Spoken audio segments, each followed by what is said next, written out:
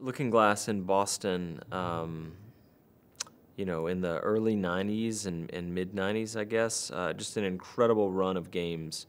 If you count the Underworld games, the Thief games, System Shock games, Terra Nova, Flight Unlimited. But anyway, certainly those first few were amazing.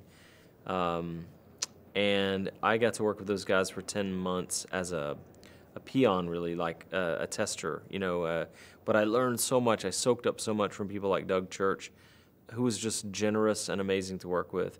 I saw him recently in Austin. He was in town for a couple of days after we shipped Dishonored, and it was just great to talk to him about Dishonored and how people were reacting to the game. And he went over the GDC talk that Rafael Colantonio and I were going to do and gave us super great insights. And I often think about Looking Glass, and I had a job offer to go work with them for a while and turned it down ultimately to stay in Austin and work on this project that I had pitched that eventually got killed by Electronic Arts, but was still a great learning experience. It was a year-long learning experience for me. But what was it that made Looking Glass so special? Was it a number of people from MIT in one place at one time who were just absolutely great? A number of them were musicians. Did that have something to do with it?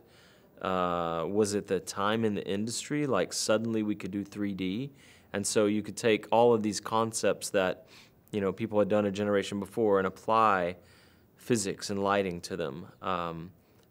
Was it just sometimes there's a person? There's a person like Doug Church, and there were other very smart, creative people around him there as well.